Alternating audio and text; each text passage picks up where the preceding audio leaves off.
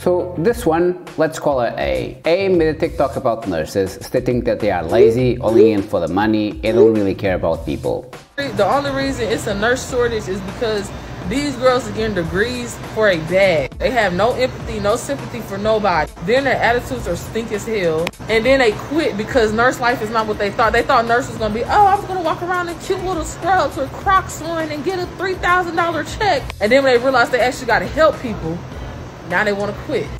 The video blows up and people in the comment section start firing back at her. And the nurse, let's call her Nurse B, makes a video calling her out, also mentioning where she works. But this is a fair assessment of anyone to make who does not work in healthcare. You work at Circle K. Note the spot. She deliberately draws attention to where he works and tags the company's official TikTok account. So what do people do? They start directly contacting her company corporate office, wanting them to fire her. So what happened?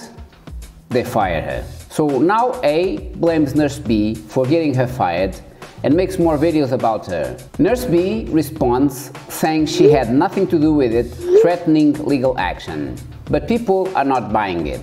They start digging into her past, looking for dirt on her, and start calling the board of nursing to get her fired. So she sees this and replies. So Nurse B couldn't take it anymore, deleted all the videos and turned off all the comments. She also didn't like when people went after her too.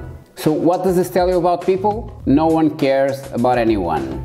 Develop your social skills. Learn how to deal with people.